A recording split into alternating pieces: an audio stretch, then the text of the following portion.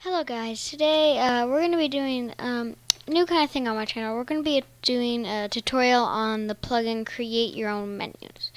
Now as you can see I have it loaded right down here, Create Your Own Menus.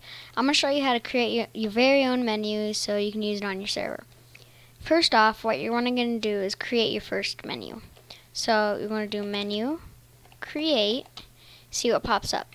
So menu, create, your ID, I usually use for main menu. Rows, I usually use 5, and I'm pretty sure 5 is the maximum number. And the title.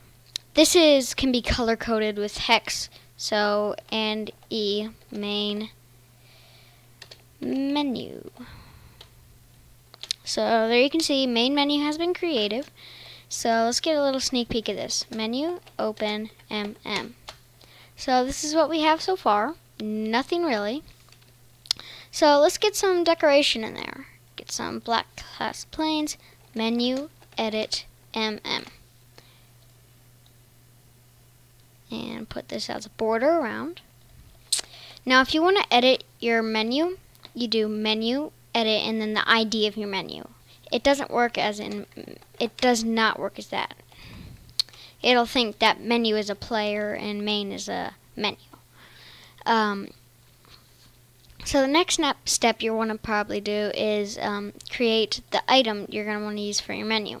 So I usually use a chest. So instead of getting a regular old boring chest, I usually get myself a little chest. chest 1 name and 6 main _ menu lower and E, and this is basically what you can describe your menu as. I usually do the menu for all your needs. And as you can see right here, I get this little main menu thing with a description at the bottom. Now here's the tricky part that a lot of people get messed up on. It's scripting it.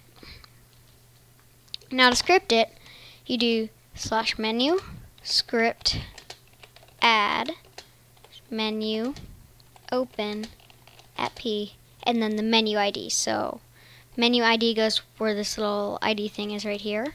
So I want it to open my main menu. So as you can see, it has a little purple thing open up under the description. And to get rid of that, you do menu script hide, and then it's not there anymore. But when you right click this, it opens up the main menu.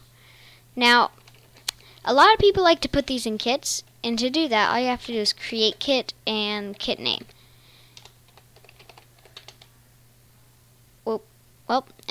I kind of just created kit name. Perfect. Okay, so now to edit our main menu and have submenus. So let's say I wanted to get my skull and have it be like another staff menu inside of the menu. To do that, you need to do menu script add. Well, first off, let's create a new menu. Menu script, not script. Menu create ID. Let's do S for staff, rows 5, and title and E staff. Now menu script add /menu open @p staff. Now a lot of people know that you can't do I skull etc. You actually have to do another create your own menus command. It's menu script title and then your title. So I want it to be and6 and L staff. We're back, and I fixed it, and now it's the same command, it just didn't load. And I now have the command loaded up again, so it opens the staff menu.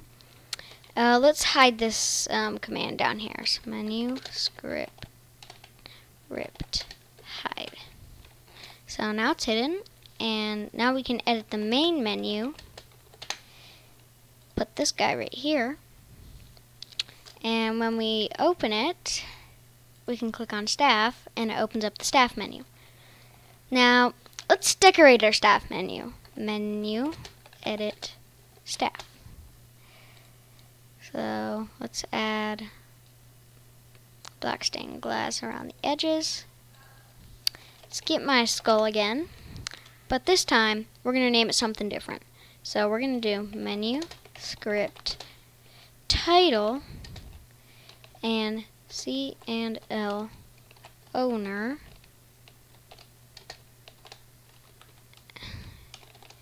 and E Jack 33. And there's an underscore. I don't really care. Menu, edit, S. So now I'm the owner in this little staff area, and I really just like to put a main menu thing here so they can go back to the main menu without, you know, having to close out. It literally looks like an optical illusion.